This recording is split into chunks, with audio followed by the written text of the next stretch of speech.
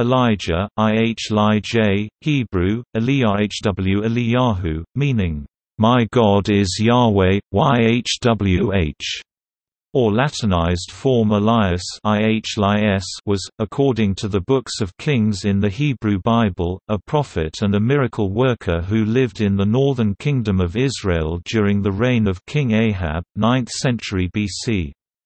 In 1 Kings chapter 18, Elijah defended the worship of the Hebrew God over that of the Canaanite deity Baal. God also performed many miracles through Elijah, including resurrection, raising the dead, bringing fire down from the sky, and entering heaven alive by fire. He is also portrayed as leading a school of prophets known as the sons of the prophets. Following his ascension, Elisha, his disciple and most devoted assistant, took over his role as leader of this school. The Book of Malachi prophesies Elijah's return, "before the coming of the great and terrible day of the Lord", making him a harbinger of the Messiah and of the eschaton in various faiths that revere the Hebrew Bible. References to Elijah appear in Ecclesiasticus, the New Testament, the Mishnah and Talmud, the Quran, the Book of Mormon, the Doctrine and Covenants, and Bahá'í writings. In Judaism, Elijah's name is invoked at the weekly Havdalah rite that marks the end of Shabbat, and Elijah is invoked in other Jewish customs, among them the Passover Seder and the Brit Milah ritual circumcision. He appears in numerous stories and references in the Aggadah and rabbinic literature, including the Babylonian Talmud. The Christian New Testament notes that some people thought that Jesus was, in some sense, Elijah. But Jesus makes it clear that John the Baptist is the Elijah who was promised to come in Malachi chapter 3 verse 1 in the Septuagint, Malachi chapter 4 verse 5. Elijah appears with Moses during the Transfiguration of Jesus. In Islam, Elijah appears in the Quran as a prophet and messenger of God, where his biblical narrative of preaching against the worshippers of Baal is recounted in a concise form. Due to his importance to Muslims, Catholics and Orthodox Christians, Elijah has been venerated as the patron saint of Bosnia and Herzegovina since 1752.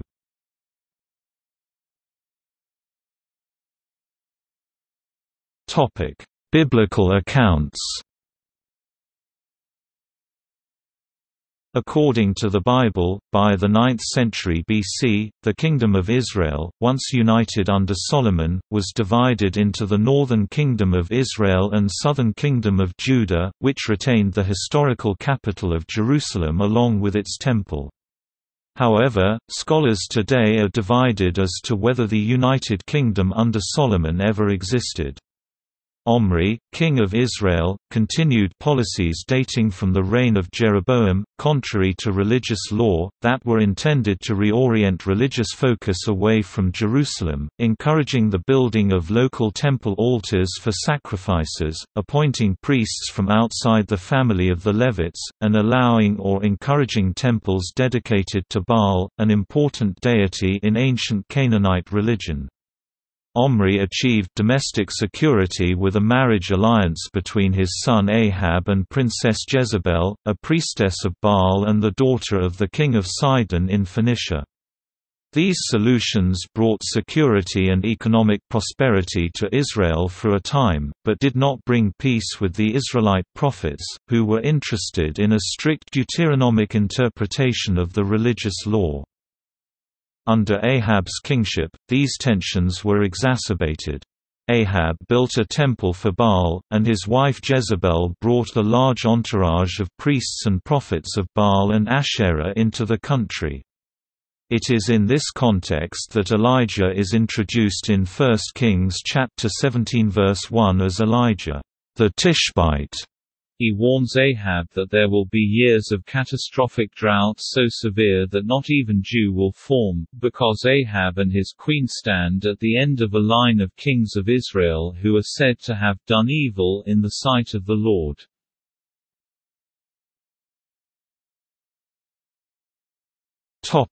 1st and 2nd Kings. No background for the person of Elijah is given except for his brief description as being a Tishbite. His name in Hebrew means, "My God is Yahweh," and may be a title applied to him because of his challenge to worship of Baal. As told in the Hebrew Bible, Elijah's challenge is bold and direct. Baal was the Canaanite god responsible for rain, thunder, lightning, and dew. Elijah not only challenges Baal on behalf of God himself, but he also challenges Jezebel, her priests, Ahab and the people of Israel.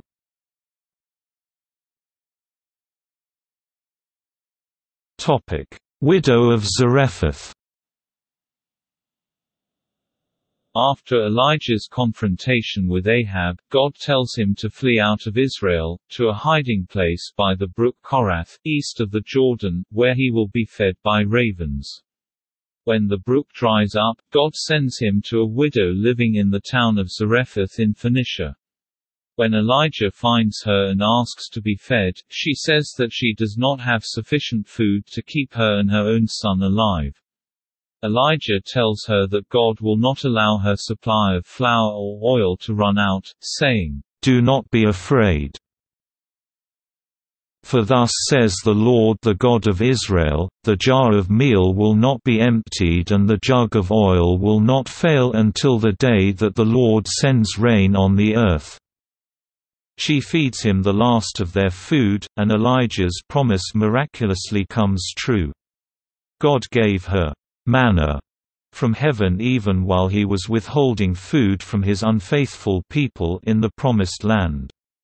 Sometime later the widow's son dies and the widow cries, "You have come to me to bring my sin to remembrance, and to cause the death of my son." Elijah prays that God might restore her son so that the trustworthiness of God's word might be demonstrated. 1 Kings chapter 17 verse 22 relates how God listened to the voice of Elijah, the life of the child came into him again, and he revived. This is the first instance of raising the dead recorded in Scripture. This widow was granted the life of her son, the only hope for a widow in ancient society. The widow cried, "The word of the Lord in your mouth is truth." After more than 3 years of drought and famine, God tells Elijah to return to Ahab and announce the end of the drought, not occasioned by repentance in Israel but by the command of the Lord, who had determined to reveal himself again to his people. While on his way, Elijah meets Obadiah, the head of Ahab's household, who had hidden 100 Jewish prophets when Ahab and Jezebel had been killing them. Elijah sends Obadiah back to Ahab to announce his return to Israel.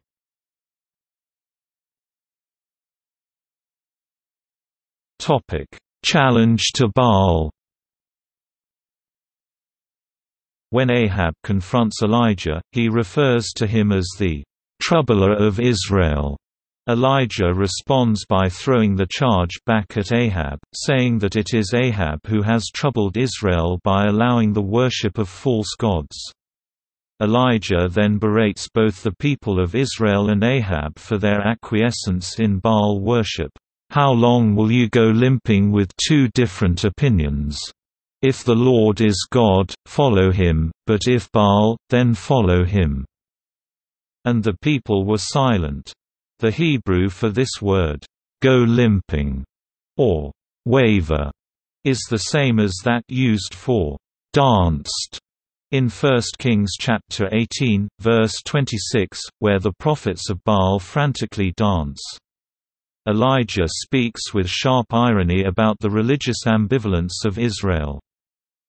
Elijah proposes a direct test of the powers of Baal and the Jewish God. The people of Israel, 450 prophets of Baal, and 400 prophets of Asherah are summoned to Mount Carmel. An altar is built for Baal. Wood is laid on the altar. An ox is slaughtered and cut into pieces, the pieces are laid on the wood. Elijah then invites the priests of Baal to pray for fire to light the sacrifice. They pray from morning to noon without success. Elijah ridicules their efforts. At noon Elijah mocked them, saying, "Cry aloud. Surely he is a god, either he is meditating, or he has wandered away, or he is on a journey, or perhaps he is asleep and must be awakened." They respond by cutting themselves and adding their own blood to the sacrifice. Such mutilation of the body was strictly forbidden in the Mosaic law. They continue praying until evening without success. Elijah builds an altar from 12 stones, he digs a huge trench around it, he lays the wood on it, slaughters the ox, cuts it up and lays it on the wood. He now orders that the sacrifice and altar be drenched with water from 4 large jars, poured 3 times, filling also the trench. He asks God to accept the sacrifice. Fire falls from the sky, consuming the sacrifice, the stones of the altar itself, the earth and the water in the trench as well. Elijah then orders the deaths of the priests of Baal. Elijah prays earnestly for rain to fall again on the land. Then the rains begin, signaling the end of the famine.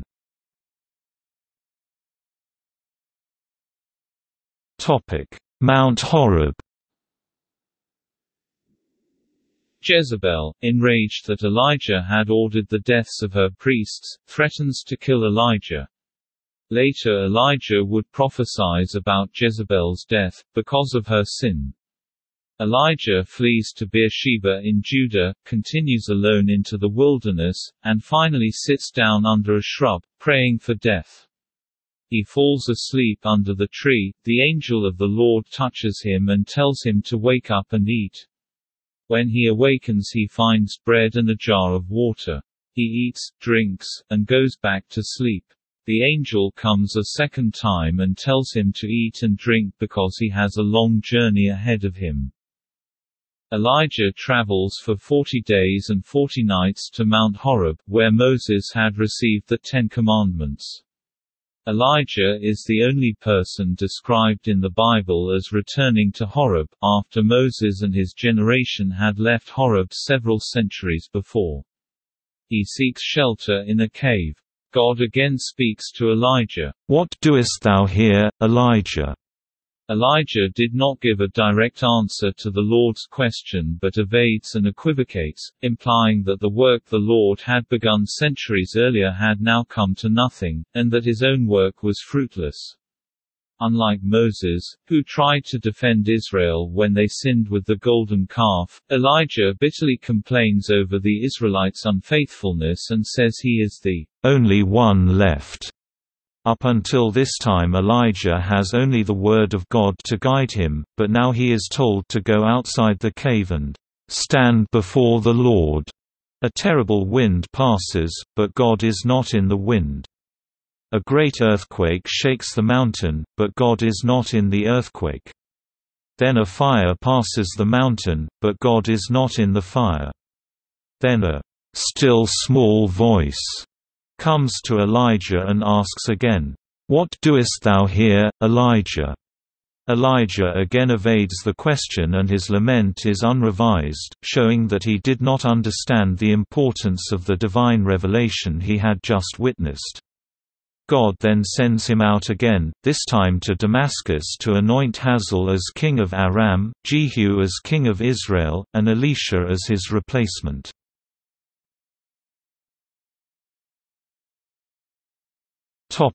Vineyard of Naboth. Elijah encounters Ahab again in 1 Kings chapter 21, after Ahab has acquired possession of a vineyard by murder.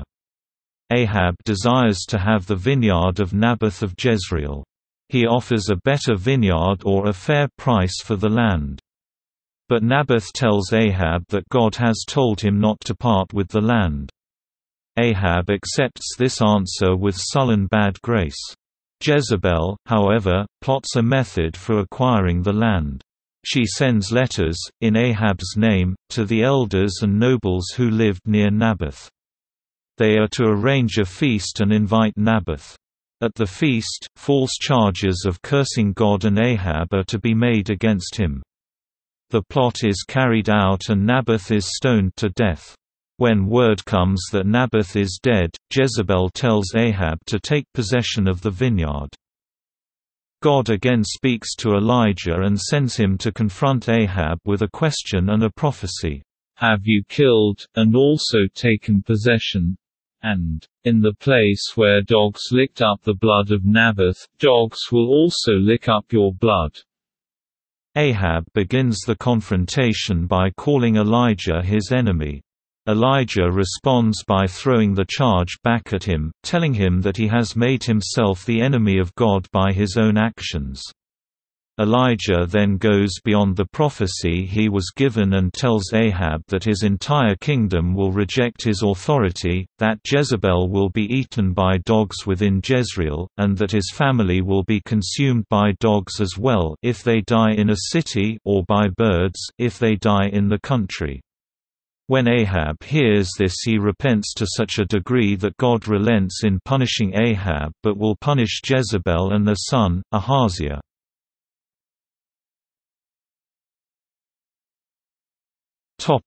Ahaziah. Elijah's story continues now from Ahab to an encounter with Ahaziah. The scene opens with Ahaziah seriously injured in a fall. He sends to the priests of Baal-zebub in Ekron, outside the kingdom of Israel, to know if he will recover. Elijah intercepts his messengers and sends them back to Ahaziah with a message. "Is it because there is no God in Israel that you are sending to inquire of Baal-zebub, the god of Ekron?" Ahaziah asks the messengers to describe the person who gave them this message. They tell him he was a hairy man with a leather belt around his waist, and he instantly recognizes the description as Elijah the Tishbite. Ahaziah sends out 3 groups of soldiers to arrest Elijah. The first 2 are destroyed by fire which Elijah calls down from heaven. The leader of the third group asks for mercy for himself and his men. Elijah agrees to accompany this third group to Ahaziah, where he gives his prophecy in person. Ahaziah dies without recovering from his injuries in accordance with Elijah's word.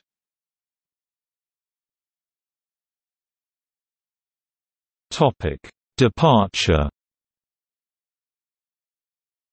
According to 2 Kings chapter 2 verses 3–9, Elisha, and the sons of the prophets knew beforehand that Elijah would one day be assumed into heaven.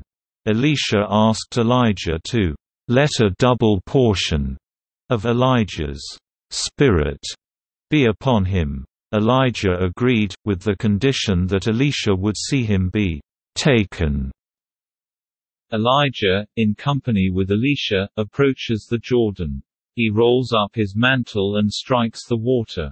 The water immediately divides and Elijah and Elisha cross on dry land. Suddenly, a chariot of fire and horses of fire appear and Elijah is lifted up in a whirlwind. As Elijah is lifted up, his mantle falls to the ground and Elisha picks it up.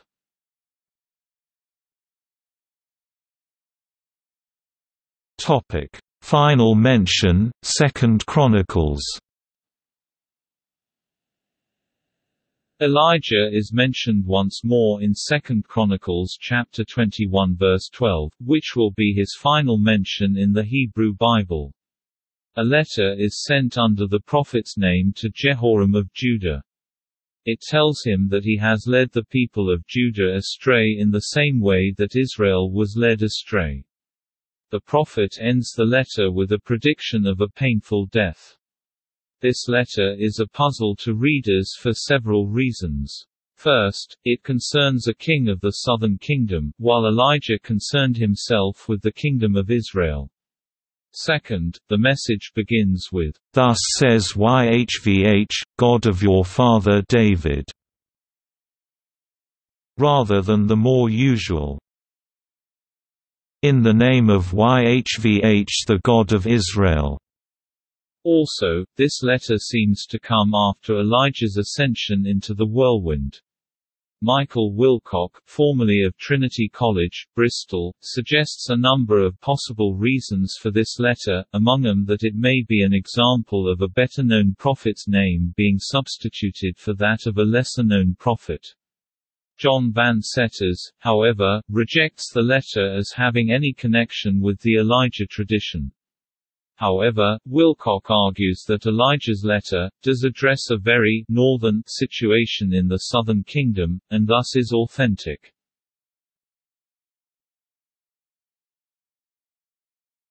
The Christian end of Elijah in Malachi. While the final mention of Elijah in the Hebrew Bible is in the Book of Chronicles, the Christian Bible's ordering of the books of the Septuagint places the Book of Malachi, which prophesies a Messiah, before the Gospels and means that Elijah's final Old Testament appearance is in the Book of Malachi, where it is written, "Lo, I will send you the prophet Elijah before the great and terrible day of the Lord comes." That day is described as the burning of a great furnace, so that it will leave them neither root nor branch. In Christianity, it is traditionally believed that Elijah's appearance during the Transfiguration of Jesus fulfilled this prophecy.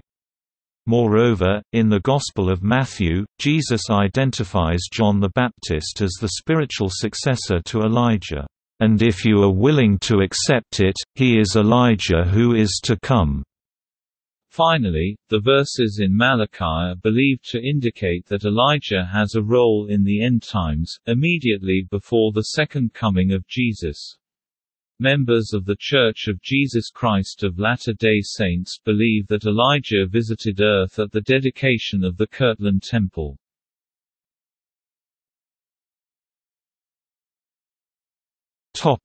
One theory of textual analysis. According to Suzanne Otto, the Elijah stories were added to the Deuteronomistic history in 4 stages. The first stage dates from the final edition of the history, about 560 BC, when the 3 stories of Naboth's vineyard, the death of Ahaziah, and the story of Jehu's coup were included to embody the themes of the reliability of God's word and the cycle of Baal worship and religious reform in the history of the northern kingdom. The narratives about the Omride Wars were added shortly afterwards to illustrate a newly introduced theme, that the attitude of the king towards God determines the fate of Israel. According to Otto, 1 Kings chapters 17–18 was added in early post-exilic times, after 538 BC, to demonstrate the possibility of a new life in community with God after the time of judgment. Additionally, Otto suggests that in the 5th century BC, 1 Kings chapter 19 verses 1–18 and the remaining Elisha stories were inserted to give prophecy a legitimate foundation in the history of Israel. The foregoing Otto analysis is heavily disputed amongst biblical scholars.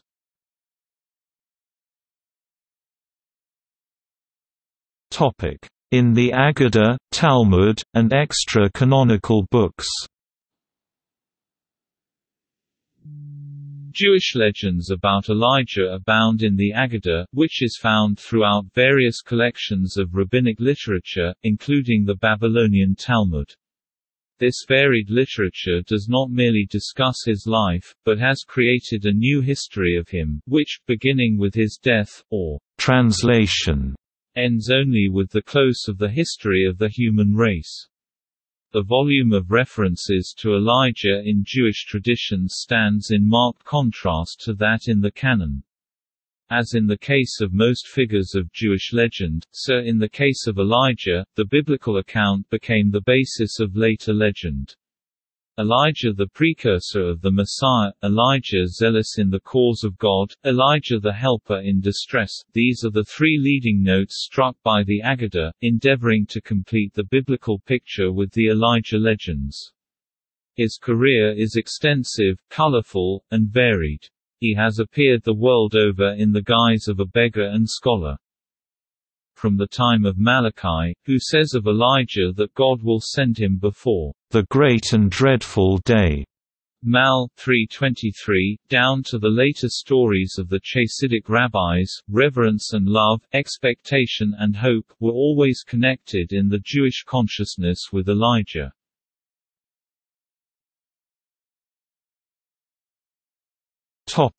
Origin. Three different theories regarding Elijah's origin are presented in the Aggadah literature. 1. He belonged to the tribe of Gad. 2. He was a Benjamite from Jerusalem, identical with the Elijah mentioned in 1 Chronicles chapter 8 verse 27, and 3. He was a priest. Many Christian church fathers also have stated that Elijah was a priest. Some rabbis have speculated that he should be identified with Phinehas. According to later Kabbalistic literature, Elijah was really an angel in human form, so that he had neither parents nor offspring. The Midrash Rabbah Exodus chapter 4 verse 2 states, Elijah should have revived his parents as he had revived the son of the Zarephathite, indicating he surely had parents. The Talmud states, "Said he, Rabbah, to him, Elijah, art thou not a priest, why then dost thou stand in a cemetery?"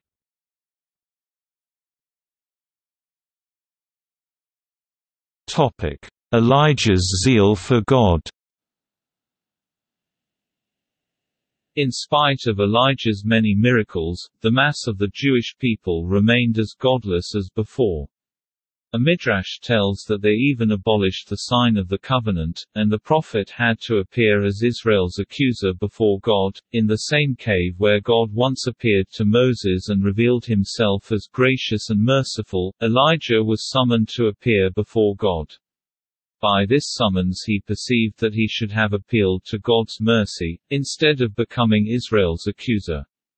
The prophet, however, remained relentless in his zeal and severity, so that God commanded him to appoint his successor. The vision in which God revealed himself to Elijah gave him at the same time a picture of the destinies of man, who has to pass through 4 worlds.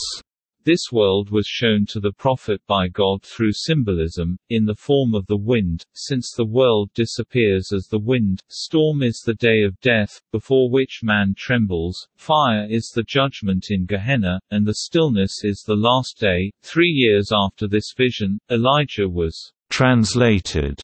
Concerning the place to which Elijah was transferred, opinions differ among Jews and Christians, but the old view was that Elijah was received among the heavenly inhabitants, where he records the deeds of men, but as early as the middle of the 2nd century, when the notion of translation to heaven underwent divergent possible interpretations by Christian theologians, the assertion was made that Elijah never entered into heaven proper.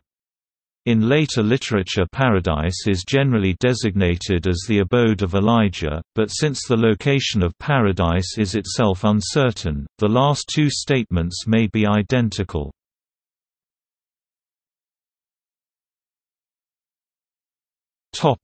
Ecclesiasticus.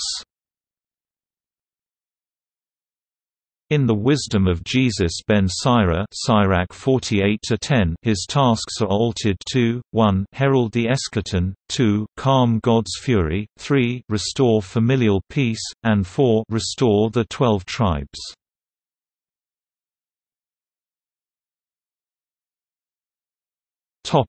Elijah in Judaism.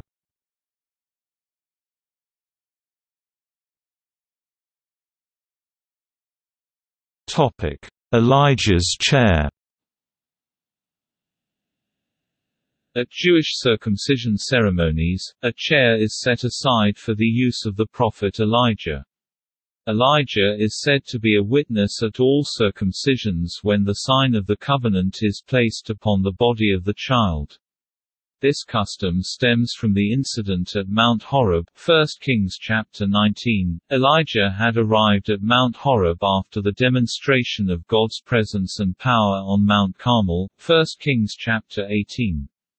God asks Elijah to explain his arrival, and Elijah replies, "I have been very jealous for the Lord, the God of hosts, for the people of Israel have forsaken thy covenant, thrown down thy altars, and slain thy prophets with the sword, and I, even I only, am left, and they seek my life, to take it away."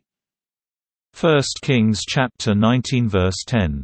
According to rabbinic tradition, Elijah's words were patently untrue, 1 Kings chapter 18 verse 4 and 1 Kings chapter 19 verse 18, and since Elijah accused Israel of failing to uphold the covenant, God would require Elijah to be present at every covenant of circumcision.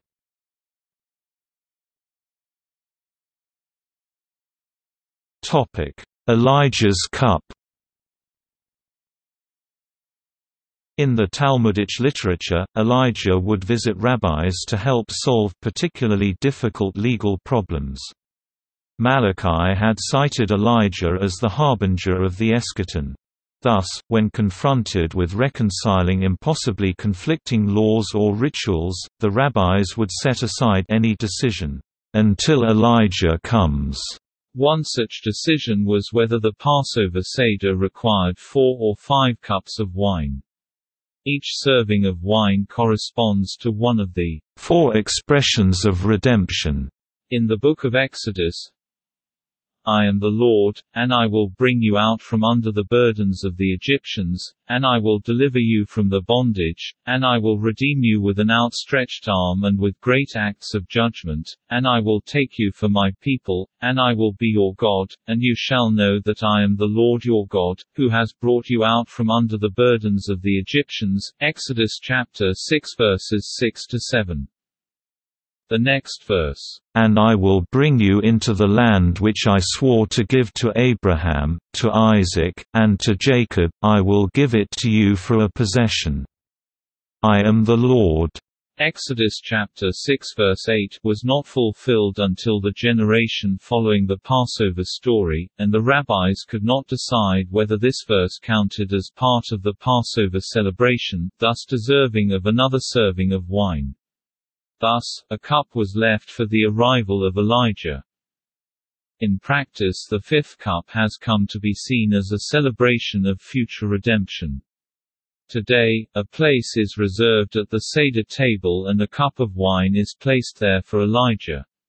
During the Seder, the door of the house is opened and Elijah is invited in. Traditionally, the cup is viewed as Elijah's and is used for no other purpose.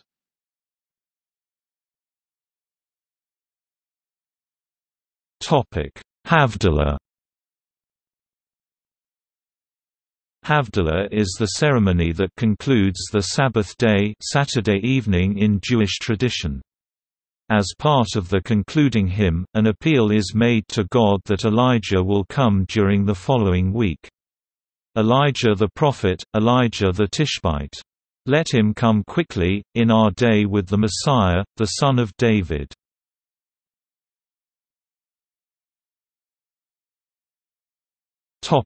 Elijah in Jewish folklore.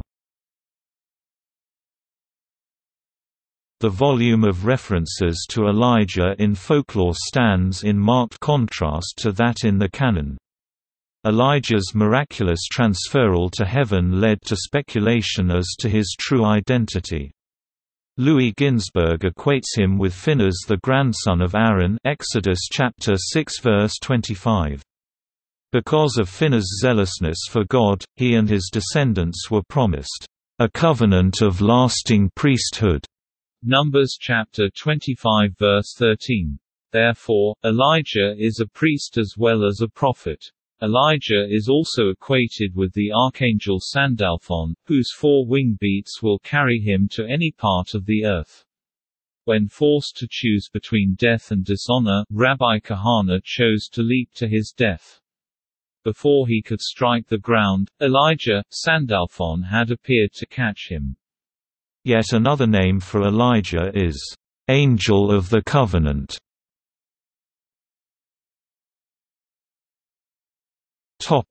Rabbi Joshua ben Levi. References to Elijah in Jewish folklore range from short observations e.g. It is said that when dogs are happy for no reason, it is because Elijah is in the neighborhood, to lengthy parables on the nature of God's justice. One such story is that of Rabbi Joshua ben Levi. The rabbi, a friend of Elijah's, was asked what favor he might wish. The rabbi answered only that he be able to join Elijah in his wanderings. Elijah granted his wish only if he refrained from asking any questions about any of the prophet's actions. He agreed and they began their journey. The first place they came to was the house of an elderly couple who were so poor they had only one old cow. The old couple gave of their hospitality as best they could. The next morning, as the travelers left, Elijah prayed that the old cow would die, and it did. The second place they came to was the home of a wealthy man. He had no patience for his visitors and chased them away with the admonition that they should get jobs and not beg from honest people. As they were leaving, they passed the man's wall and saw that it was crumbling. Elijah prayed that the wall be repaired, and it was so. Next, they came to a wealthy synagogue. They were allowed to spend the night with only the smallest of provisions. When they left, Elijah prayed that every member of the synagogue might become a leader. Finally, they came to a very poor synagogue. Here they were treated with great courtesy and hospitality. When they left, Elijah prayed that God might give them a single wise leader. At this, Rabbi Joshua could no longer hold back. He demanded of Elijah an explanation of his actions. At the house of the old couple, Elijah knew that the angel of death was coming for the old woman. So he prayed that God might have the angel take the cow instead. At the house of the wealthy man, there was a great treasure hidden in the crumbling wall. Elijah prayed that the wall be restored, thus keeping the treasure away from the miser. The story ends with a moral: a synagogue with many leaders will be ruined by many arguments. A town with a single wise leader will be guided to success and prosperity. Know then, that if thou shayest an evil doer prosper, it is not always unto his advantage, and if a righteous man suffers need and distress, think not God is unjust.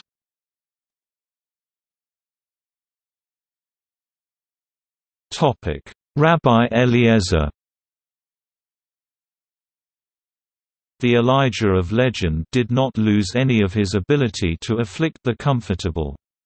The case of Rabbi Eliezer, son of Rabbi Simon ben Yohai, is illustrative. Once, when walking a beach, he came upon a hideously ugly man—the prophet in disguise. The man greeted him courteously, "Peace be with thee, Rabbi." Instead of returning the greeting, the rabbi could not resist an insult. "How ugly you are! Is there anyone as ugly as you in your town?" Elijah responded with, "I don't know. Perhaps you should tell the master architect how ugly is this, his construction." The rabbi realized his wrong and asked for pardon. But Elijah would not give it until the entire city had asked for forgiveness for the rabbi, and the rabbi had promised to mend his ways.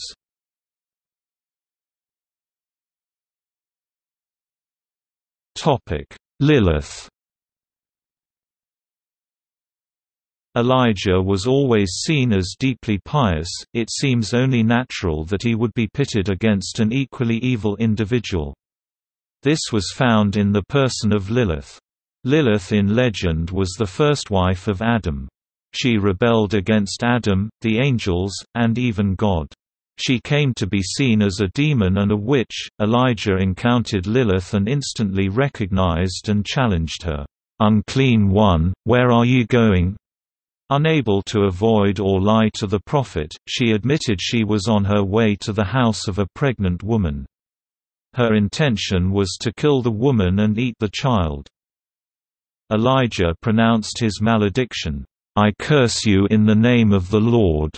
Be silent as a stone." But Lilith was able to make a bargain with Elijah. She promises to forsake my evil ways if Elijah will remove his curse.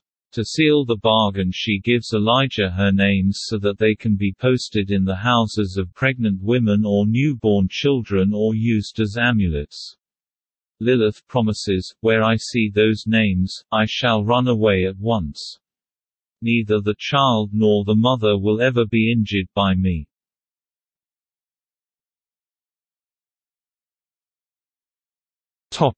Elijah in Christianity.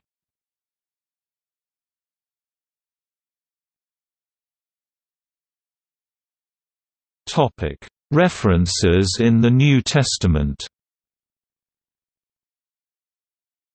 In the New Testament, Jesus would say for those who believed, John the Baptist was Elijah, who would come before the great and terrible day, as predicted by Malachi. Some English translations of the New Testament use Elias, a Latin form of the name. In the King James Version, Elias appears only in the texts translated from Greek.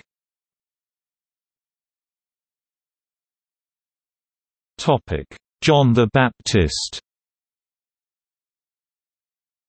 John the Baptist preached a message of repentance and baptism. He predicted the day of judgment using imagery similar to that of Malachi. He also preached that the Messiah was coming. All of this was done in a style that immediately recalled the image of Elijah to his audience. He wore a coat of camel's hair secured with a leather girdle, Matthew chapter 3 verse 4, Mark chapter 1 verse 6. He also frequently preached in wilderness areas near the Jordan River. In the Gospel of John, when John the Baptist was asked by a delegation of priests present tense, "Art thou Elias?" he replied, "I am not." John chapter 1 verse 21. Matthew chapter 11 verse 14 and Matthew chapter 17 verses 10 to 13, however, make it clear that John was the spiritual successor to Elijah.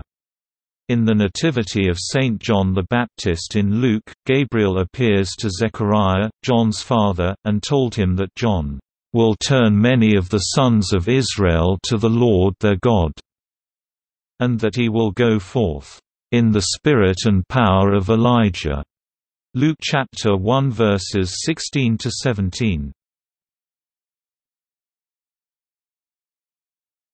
Topic: Jesus Christ. In the Gospel of Luke, Herod Antipas hears some of the stories surrounding Jesus Christ. Some tell Herod that Jesus is John the Baptist, whom Herod had executed, come back to life. Others tell him that Jesus is Elijah. Later in the same Gospel, Jesus asks his disciples who the people say that he is. The apostles' answer includes Elijah among others. However, Jesus's ministry had little in common with that of Elijah. In particular, he preached the forgiveness of one's enemies, while Elijah killed his. Miracle stories similar to those of Elijah were associated with Jesus, e.g., raising of the dead, miraculous feeding. Jesus implicitly separates himself from Elijah when he rebukes James and John for desiring to call down fire upon an unwelcoming Samaritan village in a similar manner to Elijah. Likewise, Jesus rebukes a potential follower who wanted first to return home to say farewell to his family, whereas Elijah permitted this of his replacement Elisha. During Jesus's crucifixion, some of the onlookers wonder if Elijah will come to rescue him, as by the time of Jesus, Elijah had entered folklore as a rescuer of Jews in distress.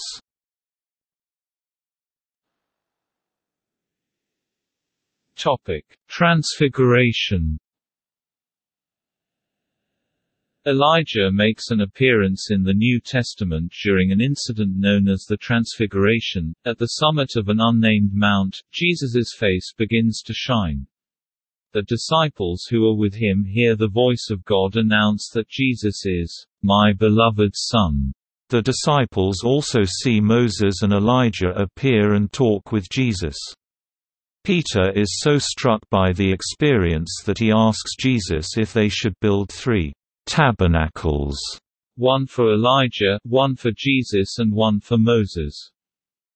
There is agreement among some Christian theologians that Elijah appears to hand over the responsibility of the prophets to Jesus, as the woman by the well said to Jesus, John chapter 4 verse 19, "I perceive thou art a prophet." Moses also likewise came to hand over the responsibility of the law for the divinely announced Son of God.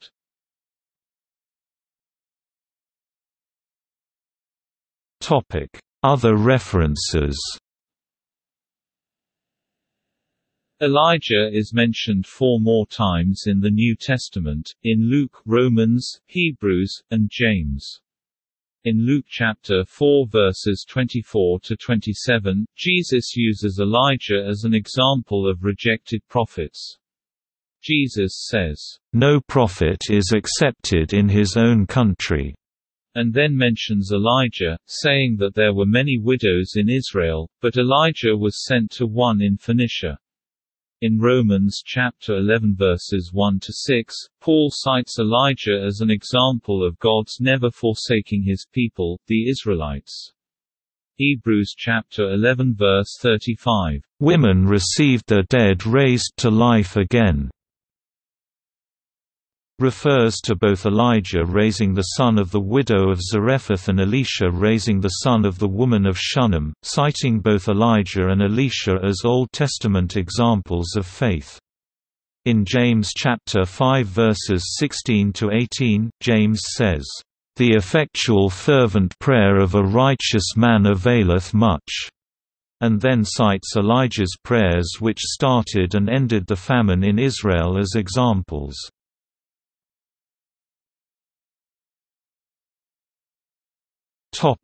Prophet saint. In Western Christianity, the prophet Elijah is commemorated as a saint with a feast day on 20 July by the Roman Catholic Church and the Lutheran Church Missouri Synod. Catholics believe that he was unmarried and celibate. In the Eastern Orthodox Church and those Eastern Catholic churches which follow the Byzantine Rite, he is commemorated on the same date. In the 21st century, Julian calendar, the 20th of July corresponds to Gregorian calendar, the 2nd of August. He is greatly revered among the Orthodox as a model of the contemplative life. He is also commemorated on the Orthodox liturgical calendar on the Sunday of the Holy Fathers, the Sunday before the Nativity of the Lord. Elijah has been venerated as the patron saint of Bosnia and Herzegovina since 26 August 1752, replacing George of Lida at the request of Bishop Pavo Dragicevic. The reasons for the replacement are unclear. It has been suggested that Elijah was chosen because of his importance to all 3 main religious groups in Bosnia and Herzegovina: Catholics, Muslims and Orthodox Christians. Pope Benedict XIV is said to have approved Bishop Dragicevic's request with the remark that a wild nation deserved a wild patron.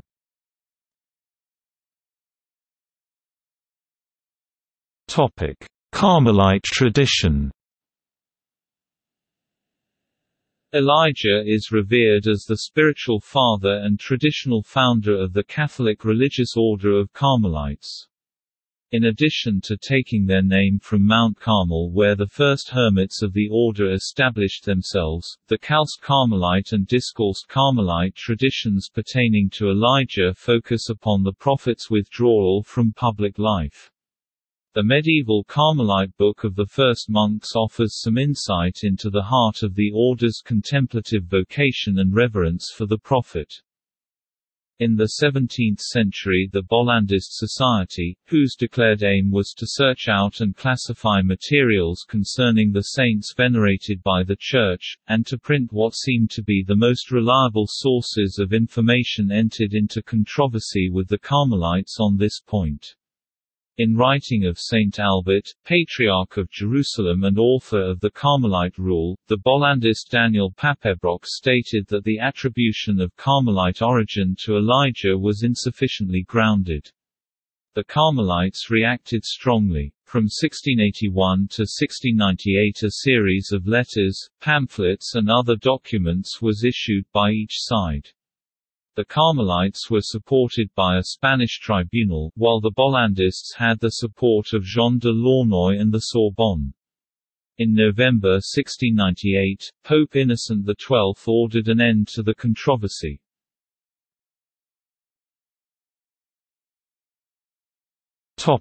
Liturgical commemorations.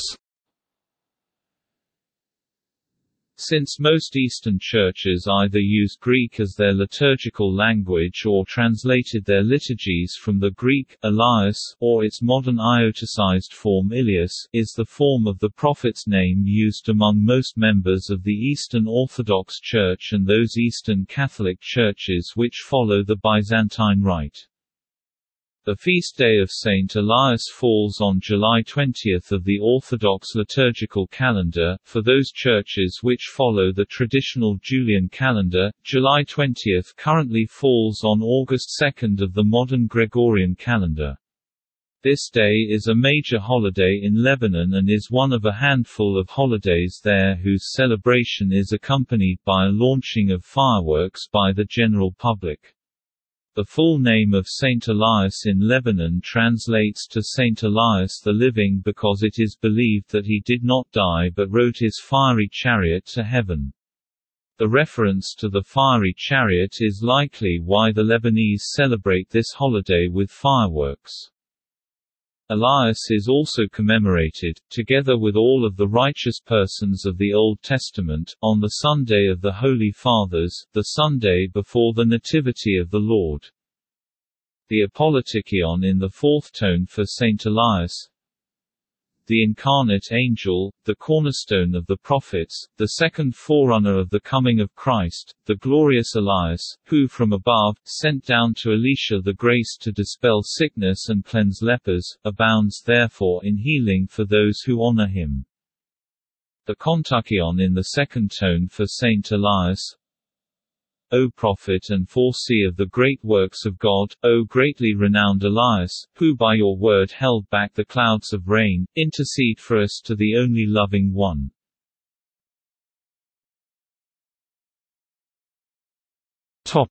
Pagan associations and mountaintops. Starting in the 5th century, Elias is often connected with Helios, the sun. The two words have very similar pronunciations in post-classical Greek. Elijah rode in his chariot of fire to heaven, 2 Kings chapter 2 verse 11, just as Helios drove the chariot of the sun across the sky, and the Holocaust sacrifice offered by Elijah and burned by fire from heaven, 1 Kings chapter 18 verse 38, corresponds to the sun warming the earth. Sedulius writes poetically in the 5th century that the bright path to glittering heaven suits Elias both in merits and name, as changing one letter makes his name Helios, but he does not identify the two. A homily entitled De Ascensione Helii, misattributed to Chrysostom, claims that poets and painters use the ascension of Elijah as a model for the depictions of the sun, and says that Elijah is really Helios. Saint Patrick appears to conflate Helios and Elias. In modern times, much Greek folklore also connects Elias with the sun in Greece. Chapels and monasteries dedicated to Prophet Elias, Prophetes Elias, are often found on mountaintops, which themselves are often named after him. Since Watchsmith 1864, the usual explanation for this has been that Elias was identified with Helios, who had mountaintop shrines. But few shrines of Helios were on mountaintops, and sun worship was subsumed by Apollo worship by Christian times, and so could not be confused with Elias. The modern folklore is not good evidence for the origin of the association of the sun, Elias, and mountaintops. Perhaps Elias is simply a natural patron of high places. The association of Elias with mountaintops seems to come from a different pagan tradition. Elias took on the attributes and the locales associated with Zeus, especially his associations with mountains and his powers over rain, thunder, lighting, and wind. When Elias prevailed over the priests of Baal, it was on Mount Carmel, 1 Kings chapter 18 verse 38, which later became known as Mount Saint Elias. When he spent 40 days in a cave, it was on Mount Horeb, 1 Kings chapter 19 verse 8. When Elias confronted Ahab, he stopped the rains for 3 years. 1 Kings chapter 17 verse 1-18-1. A map of mountain cults of Zeus shows that most of these sites are now dedicated to Elias, including Mount Olympus, Mount Lycaon, Mount Arachnon, and Mount Talaton on the mainland, and Mount Kenaon, Mount Oki, and Mount Kynados in the islands. Of these, the only one with a recorded tradition of a Helios cult is Mount Talaton. Elias is associated with pre-Christian lightning gods in many other European traditions. Among Albanians, pilgrimages are made to mountaintops to ask for rain during the summer. One such tradition that is gaining popularity is the 2nd of August pilgrimage to Lubotan on the Shah Mountains. Muslims refer to this day as Aligan, Ali Day, and it is believed that Ali becomes Elias at midday. As Elijah was described as ascending into heaven in a fiery chariot, the Christian missionaries who converted Slavic tribes likely found him an ideal analogy for Perun, the supreme Slavic god of storms, thunder and lightning bolts. In many Slavic countries Elijah is known as Elijah the Thunderer, Ilya Gromovnik, who drives the heavens in a chariot and administers rain and snow, thus actually taking the place of Perun in popular beliefs. Perun is also sometimes conflated with the legendary hero Elijah of Murom. The feast of Saint Elias is known as Ilandan in South Slavic, and was chosen as the day of the Ilandan Preobrazhenie uprising in 1903. It is now the holiday of Republic Day in North Macedonia. In Estonian folklore, Elijah is considered to be the successor of Ukko, the lightning spirit. In Georgian mythology, he replaces Elwa. A Georgian story about Elijah. Once Jesus, the prophet Elijah, and Saint George were going through Georgia. When they became tired and hungry they stopped to dine. They saw a Georgian shepherd and decided to ask him to feed them. First, Elijah went up to the shepherd and asked him for a sheep. After the shepherd asked his identity, Elijah said that he was the one who sent him rain to get him a good profit from farming. The shepherd became angry at him and told him that he was the one who also sent thunderstorms, which destroyed the farms of poor widows. After Elijah, Jesus and Saint George attempt to get help and eventually succeed. Elias has other pagan associations. A modern legend about Elias mirrors precisely the legend of Odysseus seeking a place where the locals would not recognize an ore, hence the mountaintops.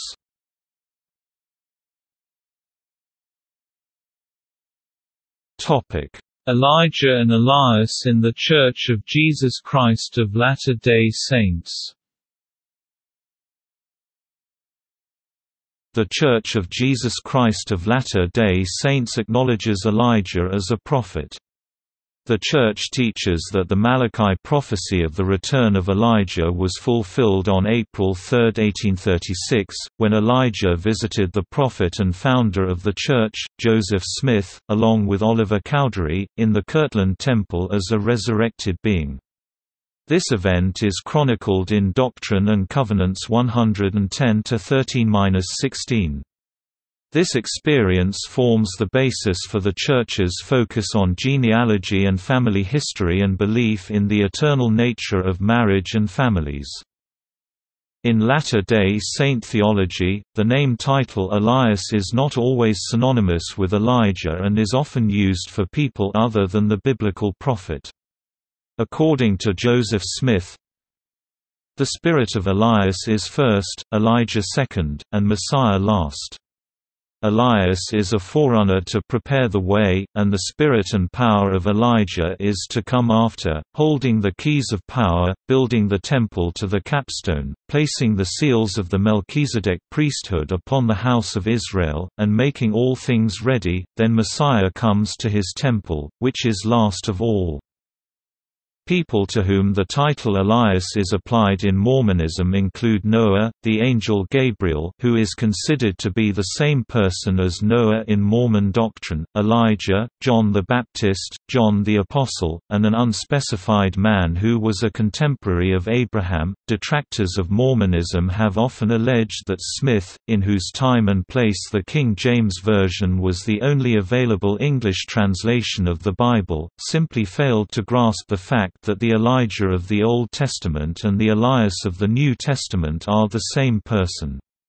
Latter-day Saints deny this and say that the difference they make between the two is deliberate and prophetic. The names Elias and Elijah refer to one who prepares the way for the coming of the Lord. This is applicable to John the Baptist coming to prepare the way for the Lord and his baptism. It also refers to Elijah appearing during the Transfiguration to prepare for Jesus by restoring keys of sealing power. Jesus then gave this power to the 12, saying, "Verily I say unto you, whatsoever ye shall bind on earth shall be bound in heaven, and whatsoever ye shall loose on earth shall be loosed in heaven."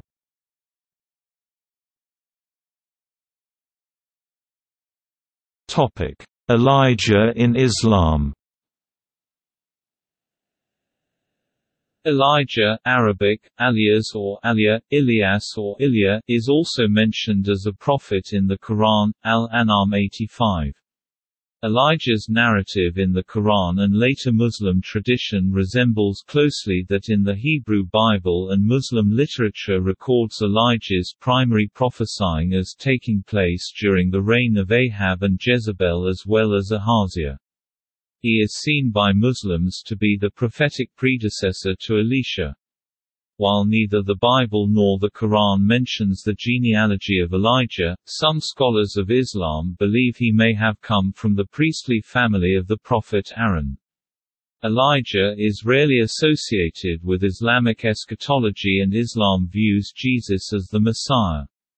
However, Elijah is expected to come back along with the mysterious figure known as Khidr during the Last Judgment. Elijah's figure has been identified with a number of other prophets and saints, including Idris, which is believed by some scholars to have been another name for Elijah, and Khidr. Islamic legend later developed the figure of Elijah, greatly embellishing upon his attributes, and some apocryphal literature gave Elijah the status of a half-human, half-angel. Elijah also appears in later works of literature, including the Hamzanama.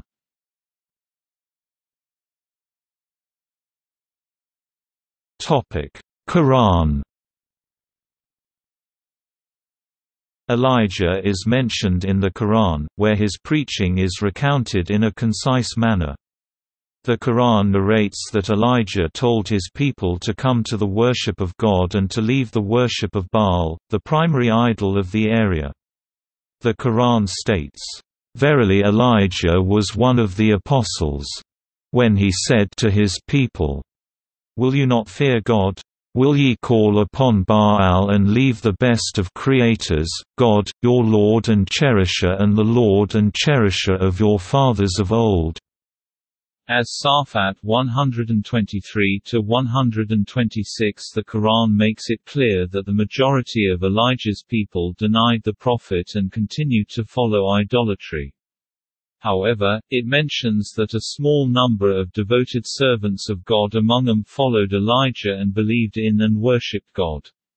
The Quran states, "They denied him, Elijah, and will surely be brought to punishment, except the sincere and devoted servants of God among them.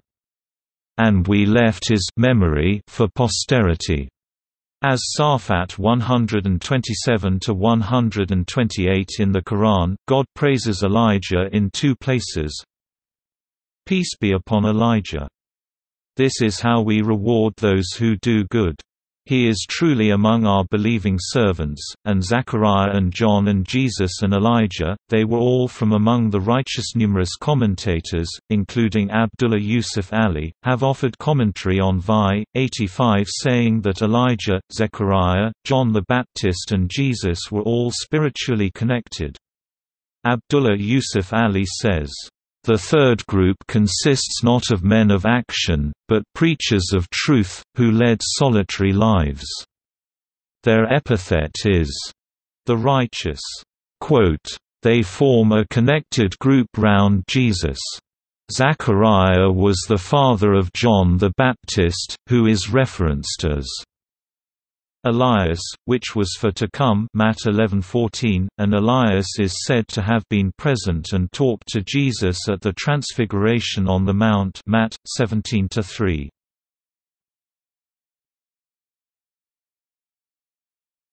Topic: Literature and tradition. Muslim literature and tradition recounts that Elijah preached to the kingdom of Israel, ruled over by Ahab and later his son Ahaziah. He is believed to have been a prophet of the desert, like John the Baptist. Elijah is believed to have preached with zeal to Ahab and his wife Jezebel, who according to Muslim tradition was partly responsible for the worship of false idols in this area. Muslims believe that it was because the majority of people refused to listen to Elijah that Elisha had to continue preaching the message of God to Israel after him. Elijah has been the subject of legends and folktales in Muslim culture, usually involving his meeting with Khidr, and in one legend, with Muhammad himself. In Islamic mysticism, Elijah is associated closely with the sage Khidr. One hadith reported that Elijah and Khidr met together every year in Jerusalem to go on the pilgrimage to Mecca. Elijah appears also in the Hamzanama numerous times, where he is spoken of as being the brother of Khidr as well as one who drank from the fountain of youth. Further, it is narrated in Kitab al-Kafi that Imam Ja'far al-Sadiq was reciting the prostration of Elijah, in the Syrian language and began to weep.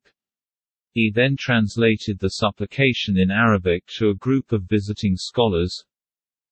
Although most Muslim scholars believe that Elijah preached in Israel, some early commentators on the Quran stated that Elijah was sent to Baalbek, in Lebanon. Modern scholars have rejected this claim, stating that the connection of the city with Elijah would have been made because of the first half of the city's name, that of Baal, which was the deity that Elijah exhorted his people to stop worshipping. Scholars who reject identification of Elijah's town with Baalbek further argue that the town of Baalbek is not mentioned with the narrative of Elijah in either the Quran or the Hebrew Bible.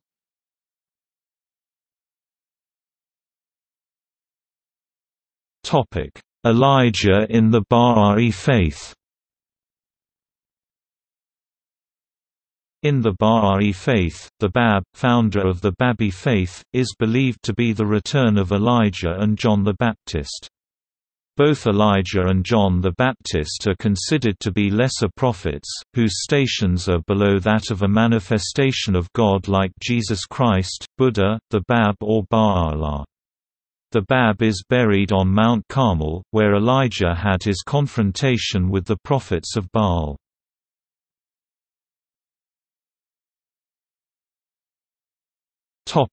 Controversies.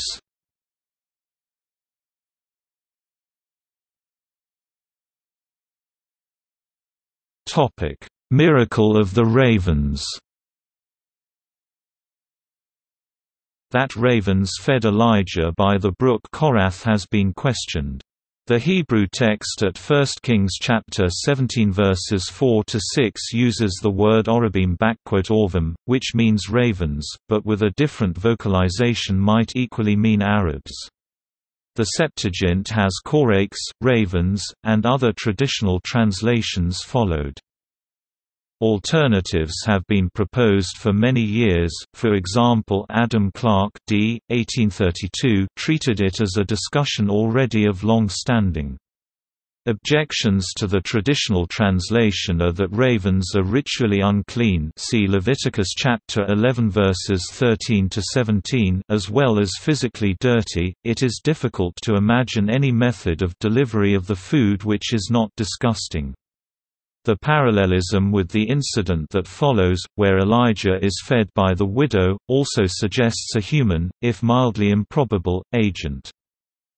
Professor John Gray chooses Arabs, saying, "We adopt this reading solely because of its congruity with the sequel, where Elijah is fed by an alien Phoenician woman." His translation of the verses in question is, "And the word of Jehovah came to Elijah saying, Go hence and turn eastward and hide thyself in the Wadi Korath east of the Jordan, and it shall be that thou shalt drink of the wadi, and I have commanded the Arabs to feed thee there. And he went and did according to the word of Jehovah and went and dwelt in the Wadi Korath east of the Jordan. And the Arabs brought him bread in the morning and flesh in the evening, and he would drink of the wadi."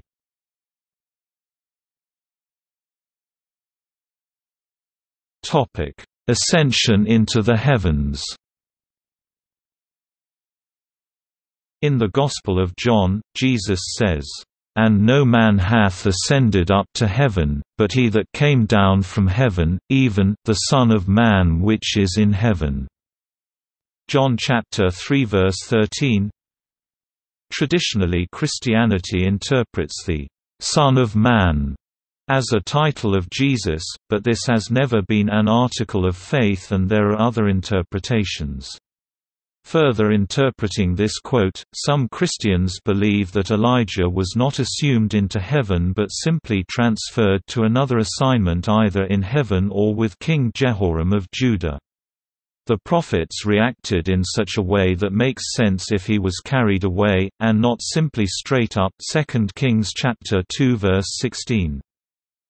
The question of whether Elijah was in heaven or elsewhere on earth depends partly on the view of the letter Jehoram received from Elijah in 2 Chronicles chapter 21 after Elijah had ascended. Some have suggested that the letter was written before Elijah ascended, but only delivered later. The rabbinical Seder Olam explains that the letter was delivered 7 years after his ascension.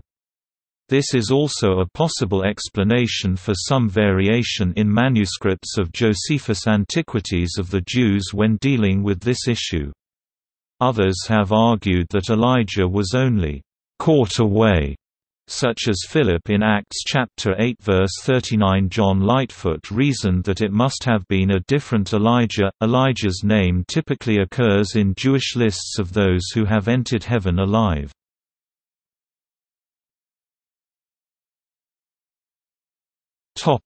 Return. Centuries after his departure, the Jewish nation awaits the coming of Elijah to precede the coming of the Messiah. For many Christians, this prophecy was fulfilled in the Gospels, where he appears during the Transfiguration alongside Moses, Matthew chapter 17 verses 9 to 13. Commentators have said that Moses' appearance represented the law, while Elijah's appearance represented the prophets. The Church of Jesus Christ of Latter-day Saints believes that Elijah returned on April 3, 1836 in an appearance to Joseph Smith and Oliver Cowdery, fulfilling the prophecy in Malachi. The Baha'i faith believes Elijah returned as the biblical prophet John the Baptist and as the Bab who founded the Babi faith in 1844. The Nation of Islam believes Elijah returned as Elijah Muhammad, black separatist religious leader who claimed to be a messenger, not a prophet. This is considered less important than the belief that Allah himself showed up in the person of Fard Muhammad, the founder of the group. It differs notably from most beliefs about Elijah, in that his reappearance is usually the precursor to a greater one's appearance, rather than an afterthought.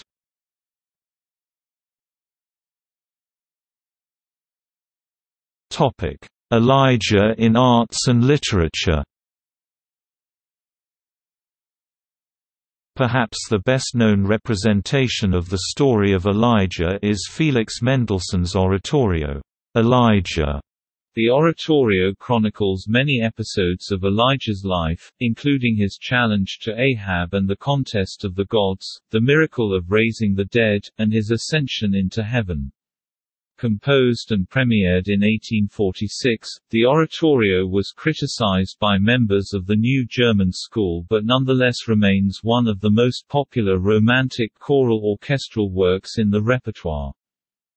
In his ethnography Waiting for Elijah, Time and Encounter in a Bosnian Landscape, anthropologist Safet Hadzamohamedovich discusses the syncretic harvest feast of Elijah's Day, Ilandan, Alidun, shared by Christians and Muslims throughout Bosnia.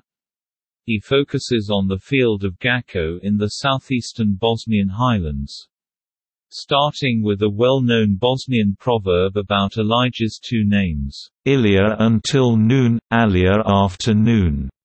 Du podni Ilya, od podni Alia. Hadzamohamedovich discusses the traditional and post-war waiting for Elijah, as well as the plethora of other characters he merges with, e.g.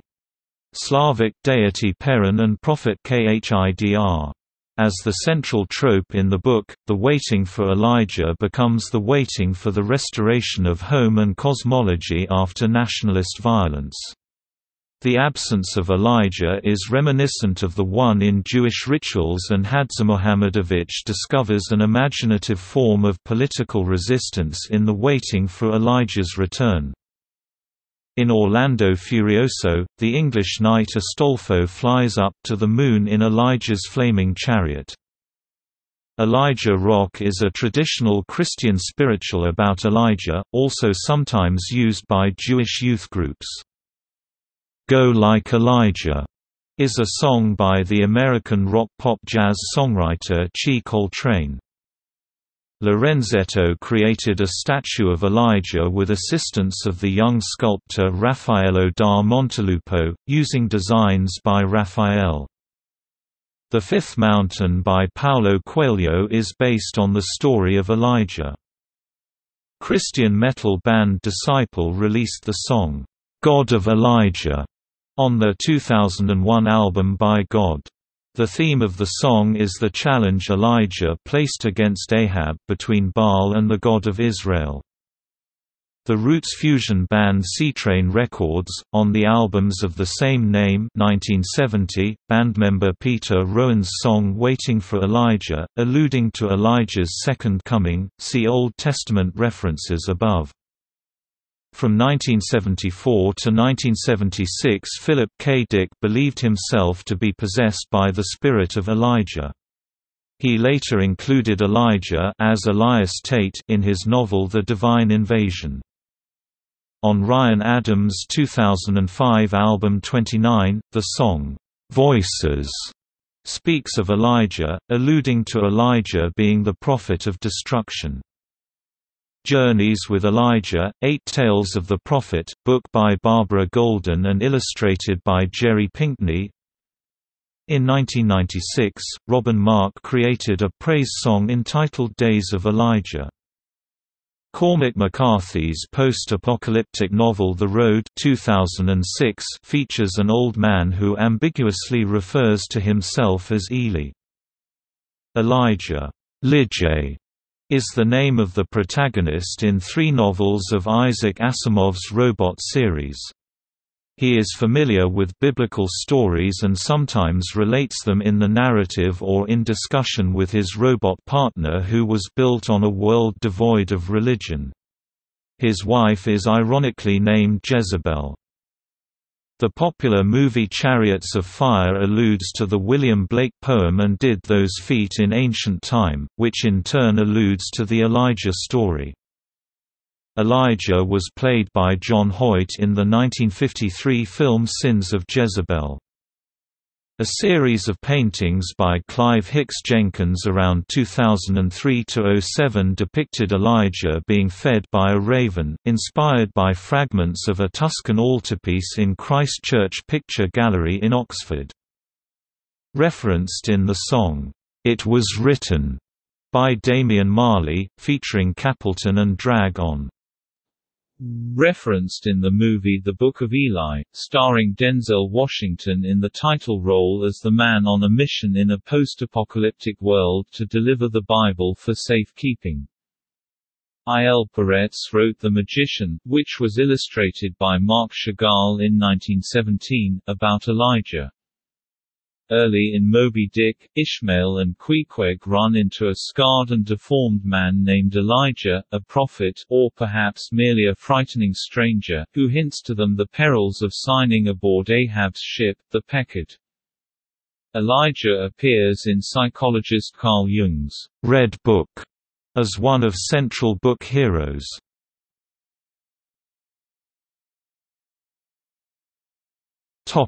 See also: Biblical narratives and the Quran, Carmelites, Eli name, Elias, Elisha, Entering Heaven Alive, Khidr, Legends and the Quran, Prophets of Islam, Stories of the Prophets, Street. Elijah's Church disambiguation, for churches dedicated to Elijah, Theophoric name, Two Witnesses. Notes